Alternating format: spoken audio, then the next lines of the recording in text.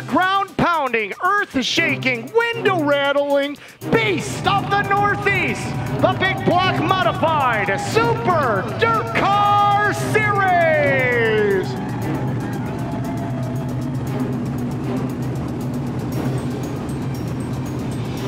Grandpa, take a Viagra pill. It's time to get it on. Race fans, it's showtime.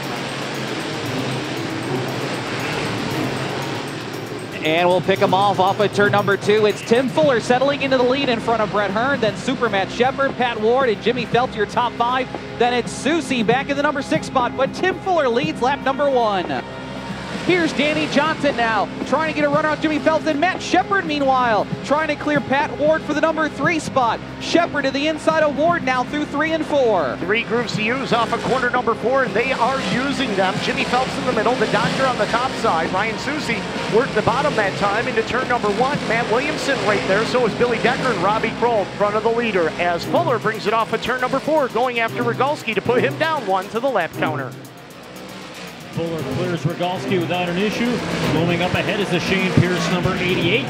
And Fuller holding on to about a half a straightaway advantage right now over Brett Hearn as he begins to work that lap traffic. It's going to be back to green.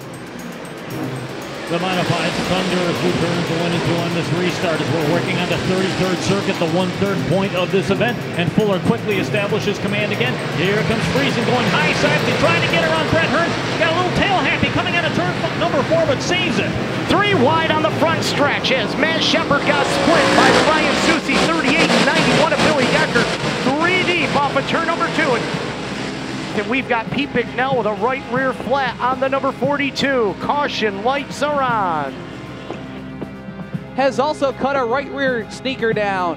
So 2 of your top 10 runners now develop flat tires, and staying within 5 car lengths as Shepard's off the pace on the backstretch. Shepard slows off the backstretch into turn number 3 as the caution lights will come on. 21 of Chrysler trying to get around him as Stuart Friesen looking to do the same as the 8 Escalada off the Speedway and back on again as Fuller comes down to the line. Pat Ward keeping the pace with him as they head to turn 1. About a half a second separates your top 2 as both cars run the bottom back into turns 1 and 2. They're side by side out of 2. Friesen now up to 4th as he clears Gary Tompkins out of the backstretch. Now goes after Billy Decker in 3. Here's Friesen to the outside of the Franklin Flyer out of 4. Give Friesen the 3rd position. And Friesen has the 3rd spot with 7 to go, and he closes in on the Pat Ward 42P off of corner number 2 as they come to the line on left. We've got trouble in turn number 4. Caution lights are on. Billy Decker with a right rear flat. Oh my. The 66 of Friesen. Friesen's going to take a look to the top side as they get the green. Can he get by Ward into turn number 1 for second?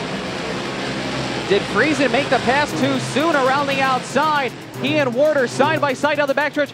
Friesen will clear him down the back straightaway. They're coming to 5 to go, and Friesen's on the march to the outside of Fuller. They swing it off of turn 4 with 5 to go. It's a nose to tail for your top 2. It'll be Fuller into turn number 1 and 2. Friesen's going to go 1 groove higher. Can't make it work that time as Fuller takes him down the back straightaway. Friesen into turn number 3 and 4. Drives it in a little deeper. He'll pull even terms with Fuller. Fuller right there on the bottom off the corner. Friesen's your new race leader.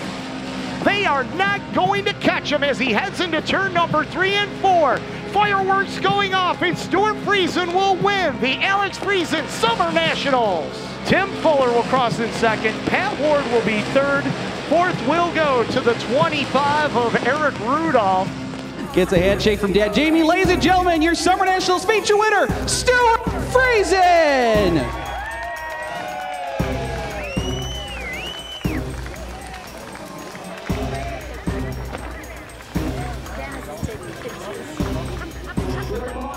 We've had some great racing luck on our side, and man, those tires started to go, and I could feel our right rear going and going and going, and we came in and got a tire, and I'm like, man, this might play to our favor. We could get outside the rubber just enough and make some passes there. Fuller's got to be pissed because he did everything he could. He saved his tire great, and just one of them deals where we got a tire, and it worked out in our favor in the end.